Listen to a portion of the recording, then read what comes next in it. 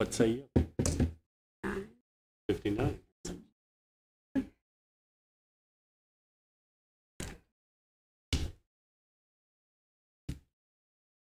Change the batteries on thermostat. I didn't lock. Last time I got locked down, I said I put it back up. That took a long time, didn't it?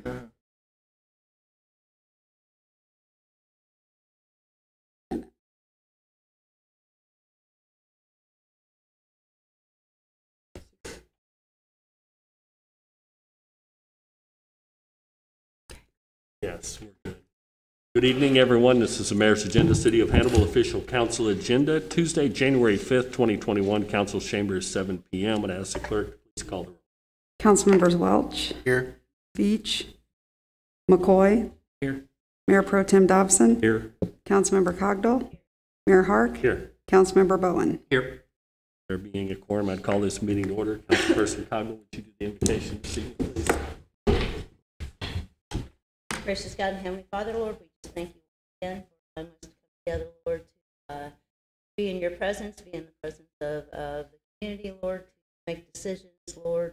We ask that you bless each and every one of us, that you give us sound minds, hearts, and the wisdom to make the right decisions on behalf of the citizens of the town. Lord, we continue to pray over the virus and just everything else that's going on right now. We ask that you just put some mercy down upon this world right now, upon this nation, Lord, upon all of the communities that are suffering so. And Lord, we ask all these things in His name. Amen.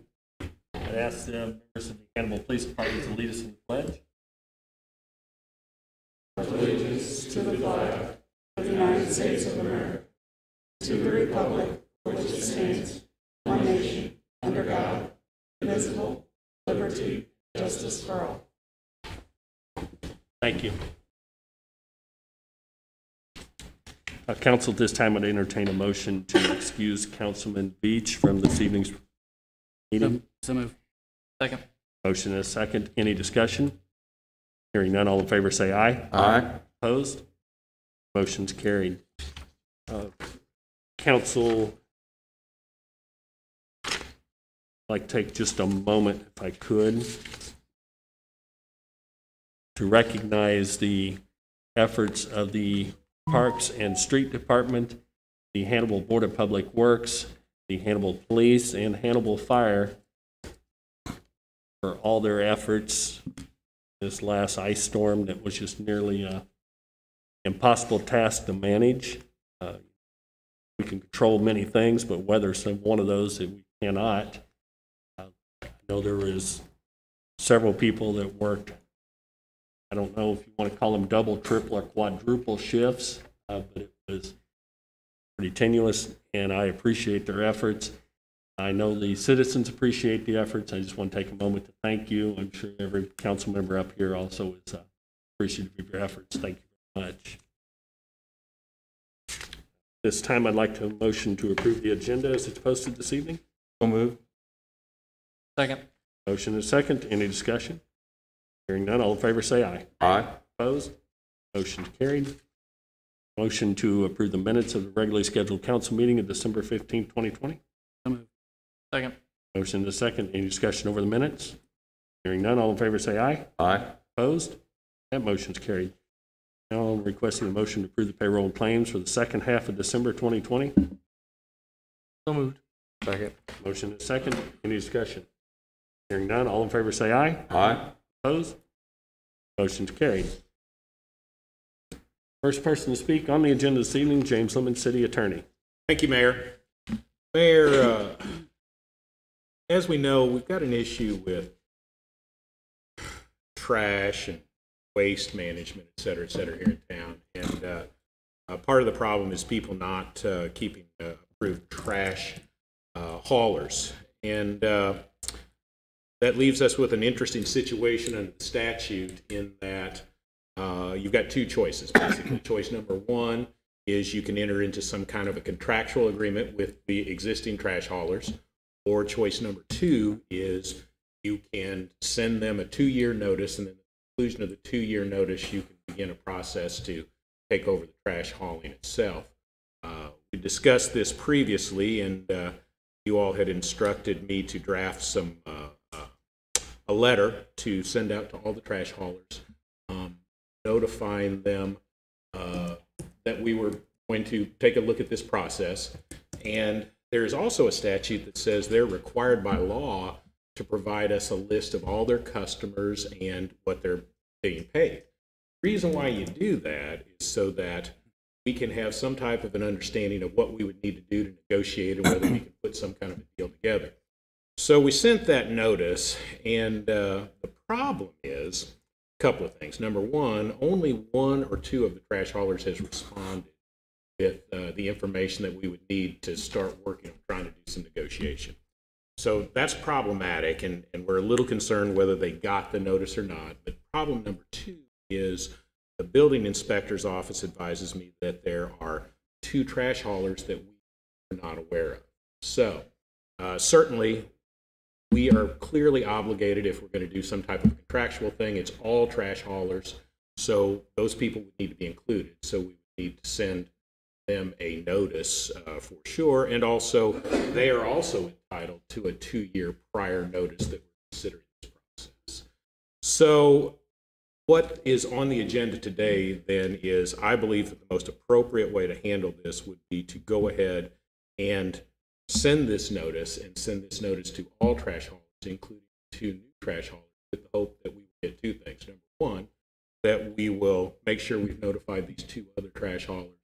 But secondly, that we make sure that everyone has gotten it. And there's also some hope that by talking about it here in open session, that the trash haulers will understand we're not trying to poke our nose into their business. We're trying to come up with the information we would need in order to try to figure out some way to include all of them and put a contract on all of them. So what I'm seeking tonight then is approval of notification to trash haulers pursuant to RSMO 260.7. I'll make a motion that we authorize the city attorney to draft such a letter to be sent to the trash haulers. Second. There's a motion and a second. Any discussion?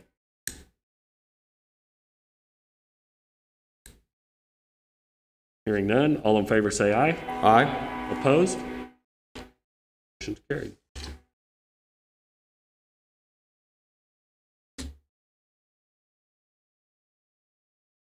Good. Okay. Next item. All right, the next thing is also me, Mayor, and this is regarding a thing that we would like to put on the ballot. And here's the deal.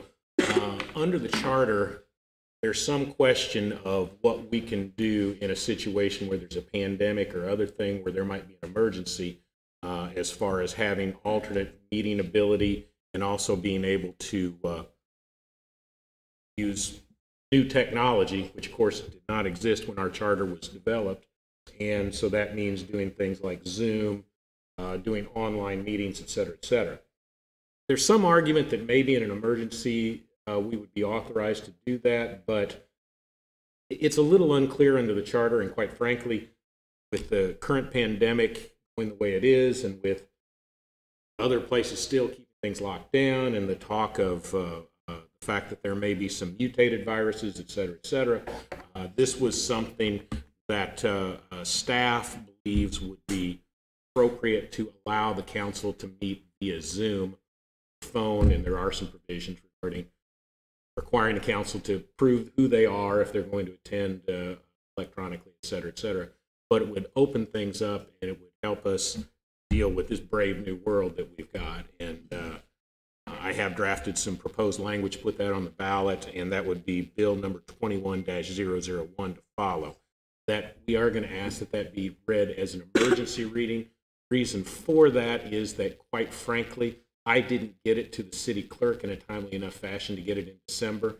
If we're going to get it on the ballot properly, it needs to be read tonight and approved, assuming that you all do approve. That's bill 21-001 to follow. Anything else, sir? That's everything for me, Mayor, unless you all have something I don't know about. Not yet. Okay. Next item on the agenda is Andy Dorian, Director of Central Services.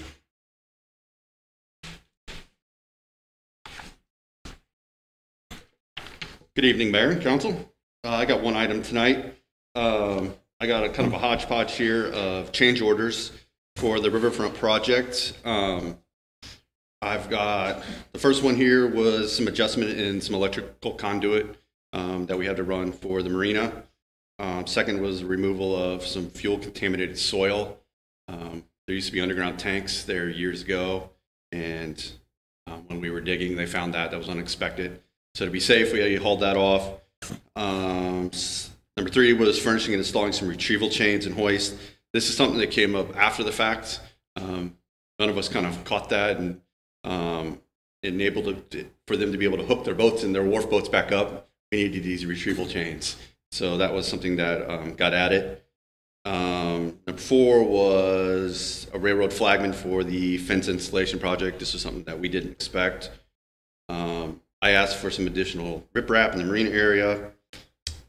Councilman Bowen on this next one caught this mistake. We forgot the water line that runs to the marina. So luckily he caught that in advance. So if he didn't catch it, it would have been a little bit more inconvenient. But since he got it early, we were able to get that in. And then number seven, those that have been down there, there's some openings where the gangways are, and there's a little bit of a safety hazard. So I asked to close those areas in. So the additional contract price goes up to $6,768,823.65. It's an increased change order of $83,537.84. We did anticipate this.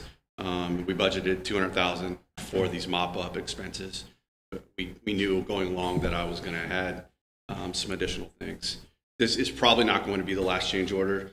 I'm probably going to bring one more in under this contract involving some additional riprap by the boat club area and then some modifications to the docks. I'm going to make some small modifications to allow some bigger boats there and for the gas dock, and then we got a little bit more additional electric work. So that'll be the tail end of this contract, and then like I said, we've got lots more fun things to do, kayak launches and things like that, but that'll be additional contracts in the future. Can you answer any questions? What does this bring our total of change order to? For the $120,823.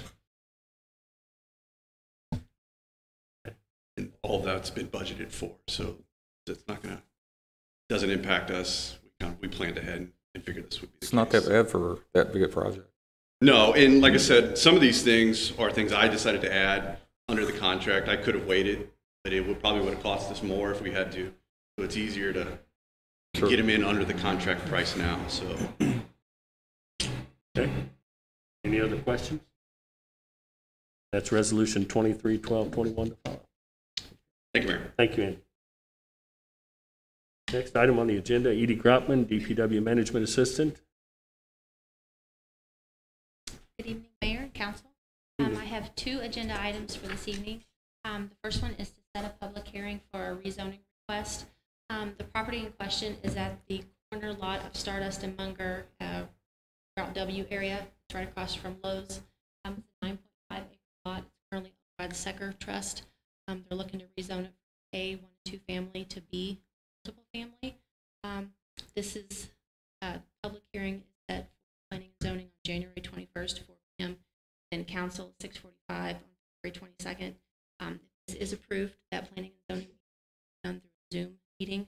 This will be the first time we have done that. If it's approved, that notices that will go out to everyone within 85 feet, giving them my email address, the mailing address, and then notification for the Zoom phone number of the Zoom meetings. That way they can attend digitally if they want to, or they can mail in their response either for that meeting. We're not really having public meetings at the time, but we have exhausted every option to comment on it, since it's a little bit different than what we normally have for a meeting. The reason we are having it is because the property closes in February. Deadline. It's been out for a while, so I guess my only money, and I'd find out at planning and zoning, is this a private enterprise or is this government money that's going to fund the purchase and the building of the multiple family residences? Okay. That makes me more comfortable. Is there, Have all that. Okay. is there a motion to approve the setting the public hearing for February 2nd, 2021 at 6:45 p.m.? So move. Second. Motion is second. Any further discussion? Hearing none, all in favor say aye. Aye. Opposed? Motion's carried. Next Second. item. Thank you. My second one is for the property at 1722 Grace. This property is on our building commission list. A young lady by the name of Kristen Banghart actually purchased the property from Marion County sale. She didn't know at the time when she purchased it that it was on our building commission demolition list. Been on the list since 2016, and it was actually scheduled for demolition when she purchased it. We kind of changed our process. Marion County now has our demolition list. At the time, they did not. So like I said, we've changed some things here. That way they can better inform people when they buy these. There's what's getting ready to be torn down or not, because otherwise this property would have already been down and gone. Anyway, she purchased it. It's got a beautiful skylight in it because the roof is completely collapsed. She cannot afford demolition, therefore I'd like to just sign it over to the city so that way we can proceed forward. Utilities are pulled, asbestos is gone. If it gets approved tonight, it'll probably be gone in the next few weeks. That's resolution 2013-21.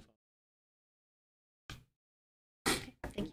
Functions just the same as every other skylight. It leaks. It's leaked for many, many years, yeah. Thank you. Thank you. Okay, council, we have before us resolution 2312-21. I need a motion to have the clerk read this resolution, call the roll for adoption. So moved. Second. Motion and a second. Any discussion? Hearing none, all in favor say aye. Aye. Opposed? Motion's carried. Resolution number 2312-21, a resolution of the City of Hannibal authorizing the mayor to execute change order number 5 between the city and Bly Construction Company for the Hannibal Riverfront renovation project in the amount of $83,537.84. Council members Welch, Yes. McCoy, Yes. Mayor Pro Tem Dobson, Yes. Councilmember Cogdell, Yes.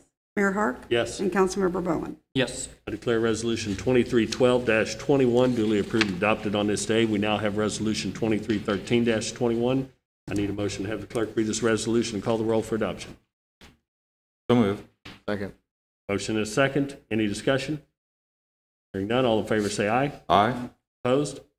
Motion's carried. Resolution number 2313-21, a resolution of the City of Hannibal authorizing the mayor to accept and execute a general warranty deed and settlement agreement and release for the acceptance of donated property to the city from Kristen Banghart, known as 1722 Grace Street. Councilmembers Welch, Yes. McCoy, Yes. Mayor Pro Tem Dobson, Yes. Councilmember McCoy, or Cogdell, Mayor Hark, Yes. and Councilmember Bowen. Yes. Going backwards, sorry. I declare resolution 2313-21 duly approved and adopted on this day. We now have before us bill number 20-033, and a motion to have the clerk give this bill a second and final reading. So moved. Second. Motion is second. Any discussion? Hearing none, all in favor say aye. Aye. Opposed? Motion carried.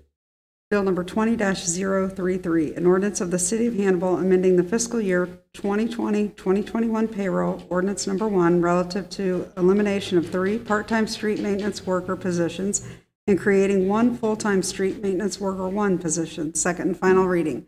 Councilmembers Welch, Yes. McCoy, Yes. Mayor Pro Tem Dobson, Yes. Councilmember Cogdell, Yes. Mayor Hark, Yes. and Councilmember Bowen. Yes. Declare bill number 20-033 duly approved and adopted on this day. We now have bill number 21-001. I need a motion to have the clerk give this bill an emergency reading. So move. Second. Motion is second. Any discussion? Hearing none, all in favor say aye. Aye. Opposed? Motion's carried. Bill number 21-001, an ordinance of the City of Hannibal providing for a municipal election to be held Tuesday, April 6, 2021, to allow Hannibal voters to consider an amendment to the charter of the city to allow attendance at council meetings by electronic means, emergency reading. Council members Welch, Yes. McCoy, Yes. Mayor Pro Tem Dobson, Yes. Councilmember Cogdill, Yes. Mayor Hart, Yes. and Councilmember Bowen. Yes. I declare Bill number 21-001 duly approved and adopted on this day. Council now asking to go into closed session in accordance with RSMO 610.021, paragraph 1, 2, and 19, admitting myself, council, city manager, city attorney, city clerk, Corey Mahaffey, Andy Dorian,